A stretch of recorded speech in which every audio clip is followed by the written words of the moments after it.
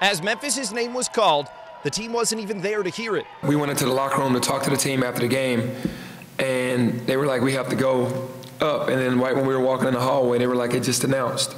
An anticlimactic way for the Tigers to find out that after 8 long years, they are back in the NCAA tournament. Now, the team was clearly still deflated after the championship game loss to Houston, but Penny said the celebration will set in soon enough.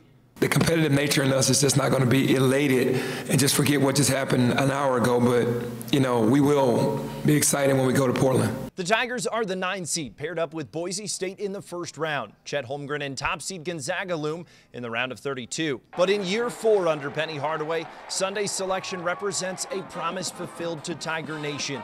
Doing it with so many Memphians on the roster made it that much sweeter. Being in their shoes, being in their uniforms, and then having them have an opportunity now to experience the NCAA is even better because, you know, that's what we set out to do. That was always a childhood dream. One day just coming, playing for your home, and then getting to the tournament. You know, I came back, you know, I want to be a part of this team and, you know, make it to the NCAA tournament. You know, we didn't get to see what we wanted, but it's still a great feeling that we're going to get the opportunity to go down and play in the NCAA tournament. It's a great feeling. I mean, I know where this came from, and then where it's going and where it's headed, and it's headed in the right direction. And that direction is Portland. After a quick pit stop in Memphis, the Tigers will fly out to Oregon on Tuesday. In Fort Worth, Texas, I'm Clayton Collier.